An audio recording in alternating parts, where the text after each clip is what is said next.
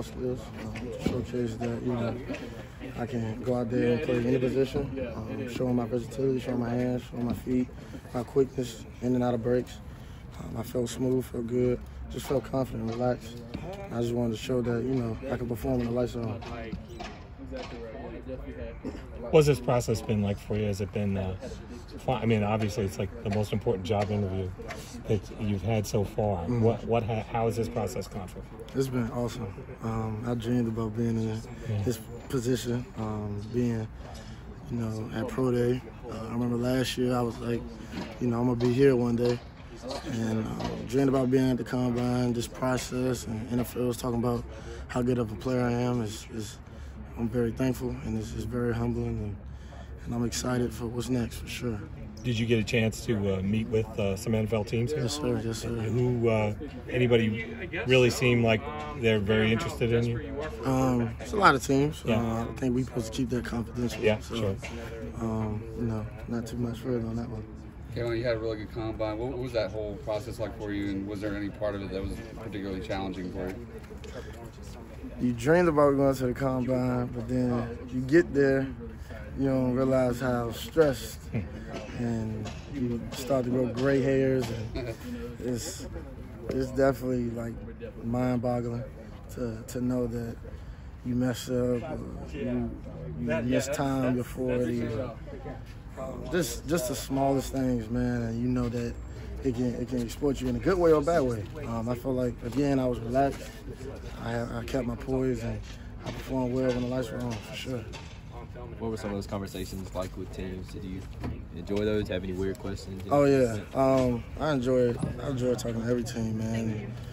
Just to even be in the same room as, you know, these head coaches and general managers, and I look at them as celebrities, and actually being there, talking to them guys, and, you know, them telling me, you know, how they see me in their system, and what can I do for their team, whether that's, you know, at nickel or at safety, blitzing, and all these different things that they talk about my ability.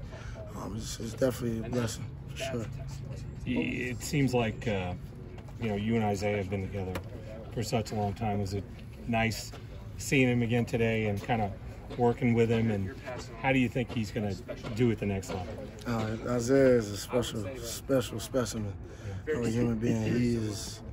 He is literally built in a lab. Tall, long, fast, quick. Everything you want in a football player, he has it. And, you know, we talk on the phone all the time. We FaceTime, and we always stay connected, no matter how far we are. He was in Cali and I was in Florida. That's completely different. Yeah. And but we always stay connected. That's my brother. And this process, reuniting with him was awesome. I love him, and you know, God's gonna bless him, and he deserves everything. He deserves absolutely everything that came his way, and that's gonna come his way. He should easily be a top 5 pick, in my opinion. And he, in my opinion, is the best defensive player in this draft, and whoever's going to get him is going to get a phenomenal, game-changing, program, culture-changing player. What was your thought process on being limited today, and was it difficult to not do a lot of the stuff that some of your teammates were doing? No, it was you know, supportive for me to be there for my teammates and cheer them on. The drills that everybody was doing today, I decided to let my NFL Combine be the numbers to stick out. I didn't want to, you know, do anything to jeopardize the opportunity for me not to be drafted from a team because of an injury, or, you know, I'm a durable guy. I feel like I played 59 games, never was hurt, and I'm trying to stay that way. And I feel like, you know, just going out there show that I can do drills.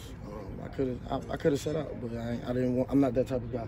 I didn't want to be that guy, and I know that I had to be there to support my teammates, but more importantly, do what I got to do, showcase my ability and what I can do on that field. Kayvon, do you have any future interviews or workouts that you expect to be affected by coronavirus?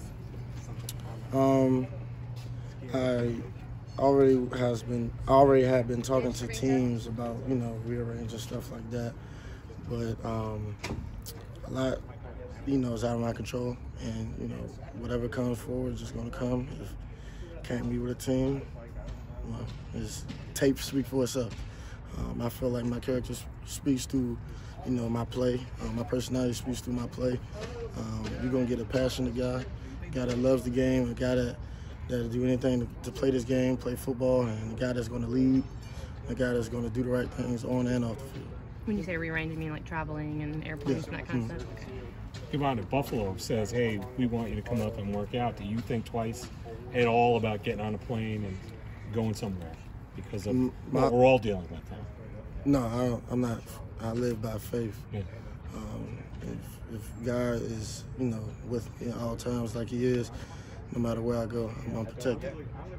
What was your reaction last night watching the NBA, the Rudy Gobert situation, NBA, the suspension, that kind of stuff? It's crazy.